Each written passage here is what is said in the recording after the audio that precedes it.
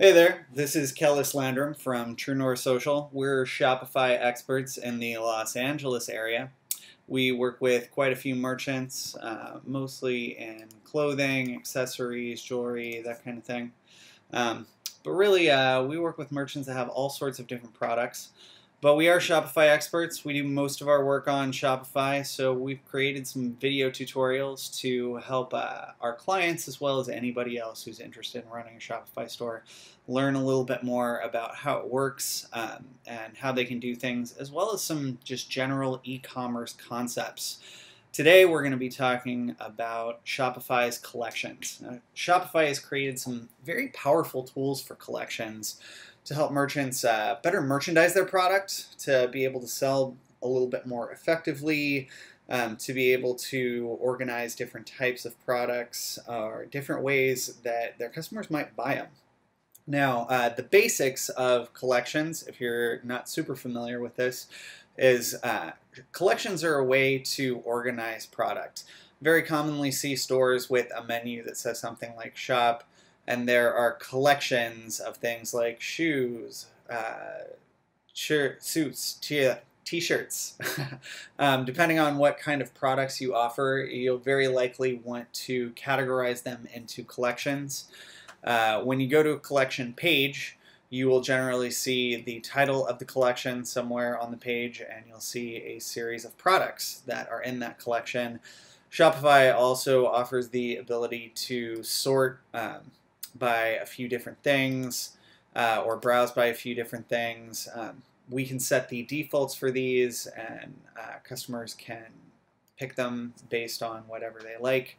But this is the basics of the front end, what a customer will see when they go to one of your collections. Now, how do we set this collection up? Well, let's take a look at that. So this is the admin of my Shopify store. This is the dashboard, which I'm sure you have if you have a Shopify store. And over here in the left-hand menu, we have products, and if we click on products, we'll see collections appear. Now, in order to add products to a collection, you have to have products in the first place. I'm going to assume you have some products set up. If you're not sure how to set up products, go to truenorthsocial.com/blog. Take a look at our blog, and we created a video that shows you how to set up products. You can watch that, learn how to set up products if you're not sure about how to do that. It takes a while, so I'm not going to go over that here, but this is our products menu. And over here on this side, you have collections. So we're going to click on that. We're going to click on the Create a Collection button over here, so we can create a new collection. And we're going to see what we have. So this is our page to set up a new collection. Every collection will need a title. You cannot publish a collection without a title. So I'm going to give this collection a title. I'm going to show you the basics right here of how to set up a manual collection. That is a collection where you manually add products to it and you manually sort them. It's a very basic kind of collection that almost every merchant will want to have at least one of. I'm going to call this one My Favorite Things, right? And I'm going to give it a description. I'm going to say my favorite items on my store. You can be a little bit more descriptive when you create an actual collection. Now, since I want to create this collection to be a manually selected collection, I'm going to click this little radial button that says manually selected products, right? And that is going to give me the ability to manually select my products. Now, here's a little bit of a tricky part. How do I add them? Well, I have to save my collection first. So I'm going to hit the Save button. And now, oh, lo and behold, I see products here, and here's a field to add some products. So I'm going to click in here with my mouse, and now I see a collection of all of the products that I have created within my Shopify store. Now I can just click on these to add one, and I'm gonna have to, there we go. Now I see there's a belt. Let's say I have a lot of products and I want to search a little bit.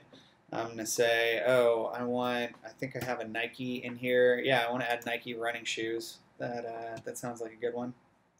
Let's see, what else do I want? Oh, I want to add this cool t-shirt. And let's see, what else might I want to add? Oh, let's add a suit. I like all these things. How about a cold brew? It's a random collection, but this is my favorite things. So these are all things I really like. That's really great.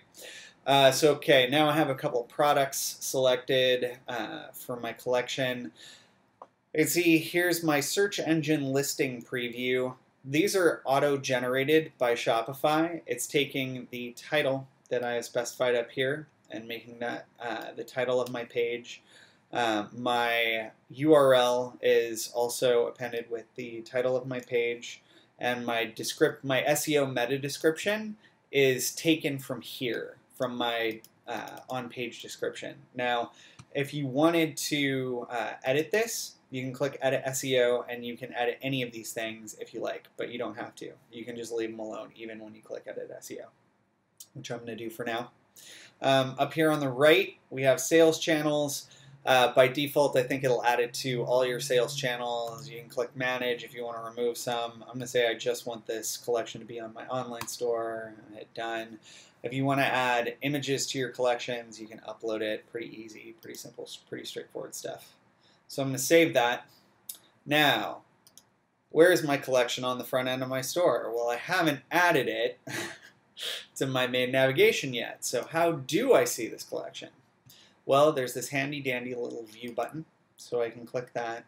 And now it's showing me my collection. So I can see True North Social up here. I can see my favorite things is the title of my page. This is my description.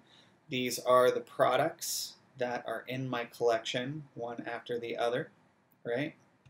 So I can look at this on the front end, and okay, that's great. Now, I just said, oh, wait, you know what? I really want this suit to be first, and maybe the t-shirt. Let's go back and rearrange those. Oh, how do I rearrange those things? Well, okay, so here's the trick. See, sort. Currently, this has sorted my items by best selling. So I need to click on this and pick manual. Now, once I pick manual, I can see there are these little dots next to my products. And these will allow me to just drag and drop to reorder my products. Really easy, really fantastic user experience. You know what? I think I don't want this this coffee in here after all, so I'm just going to hit that X button. And it says one product remove. So that's great. So I'm going to go back over to my thing here. Nothing's changed. Why is that? Okay, well, I need to make sure I save my collection. So I'm going to hit save over here. Right? I'm going to go back over. Oh, nothing's changed still. Why is that? Well, it's because I haven't reloaded my page. I'm not going to see any changes to my collection until I reload the page. So I'm going to click the reload button. And now I'm seeing my changes on here. That's great. Alternately, you can also just close that tab. You can hit the view button again, and that will load a new tab, which in turn reloads the page again, or loads the page in first place, I guess you could say.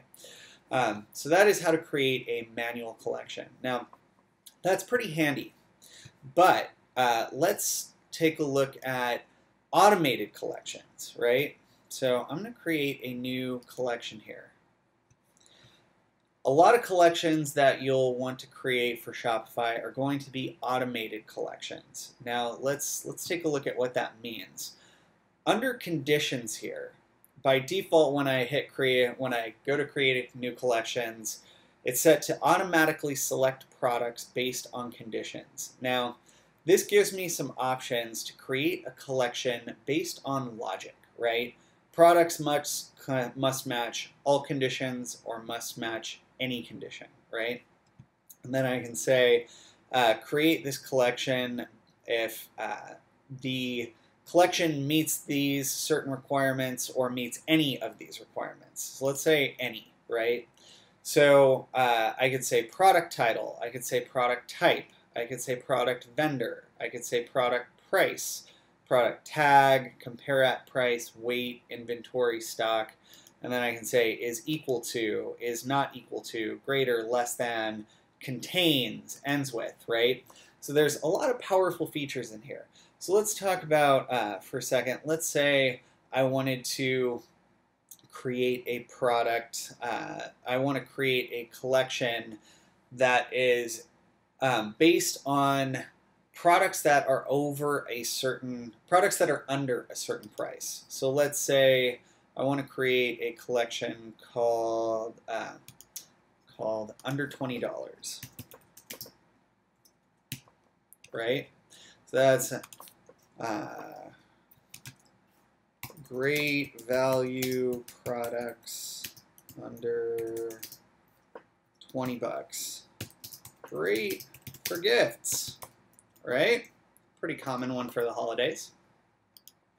So now, let's say for the sake of argument, I had 1,000 products, right? This would take me a really long time to manually figure out what products I have that are under $20, right?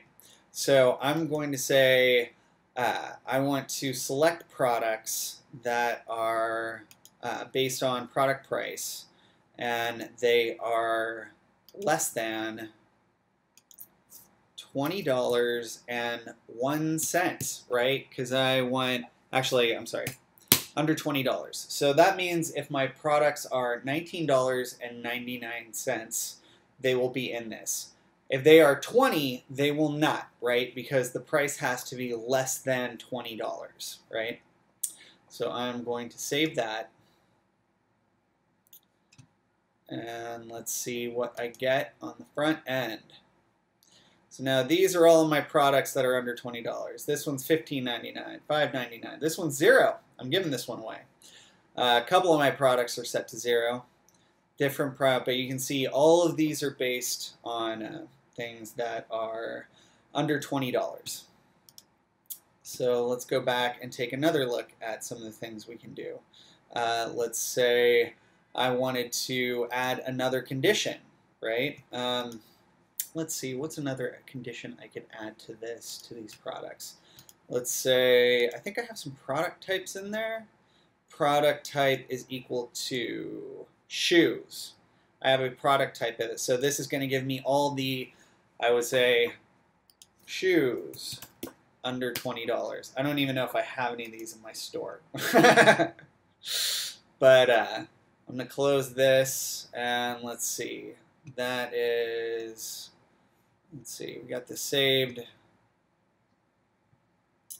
So this is going to say product type is equal to shoes. I could have just added a lot of things that are equal to shoes. I think everything is set to shoes. Let's try something else. Let's say that, you know what, let's forget a second thing here. Let's say I want to sort these things. Right now these are automatically sorted. I want to sort them manually.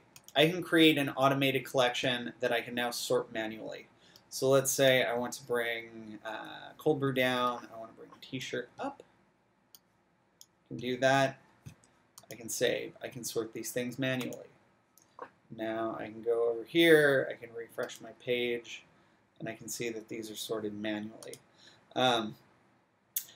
You kind of get an idea of some of the powerful things you can do here. Let's say later on I decide I don't want to sort these things manually. I want to sort them by highest to lowest price. Actually, you know what? Nobody's going to want to buy the most expensive thing first. They're going to want to buy the lowest price things first. So let's do that. So save this. And let's see what I have here. Okay. Oh, no, I got, you know what? I want to get rid of these products that are $0. So you know what we can do to get rid of them? Let's add another condition and say the product price is less than $20, but it's greater than $0, right? So everything that's 0 should be next. Let's go and take a look at that. Maybe we might have to go over 1 cent.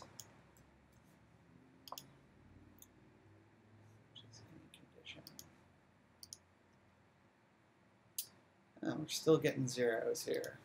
Let's make sure we saved everything. Let's try view. Still getting stuff for $0. Any condition. So this is what's tripping me up. Some of these products match one condition, but not the other. And we have any condition. So let's reset this to all, right? So now products have to meet both of these conditions. So I'm going to save this. I'm going to go back over here. And now we've gotten rid of that. So tricky little things. These are logic based, right? So we have to keep in mind what our logic is when we're looking at these. Sometimes if you can't figure out this logic, you've been working with a little bit, maybe you want to just start over, start from scratch. But this is the very basics of how to create a collection, how to add some products to it, how to create manual versus automated collections. And again, my name is Kellis Landrum from True North Social. I hope this has helped you out today, and feel free to give us a call if you'd like to talk to us about working one-on-one. Thank you very much.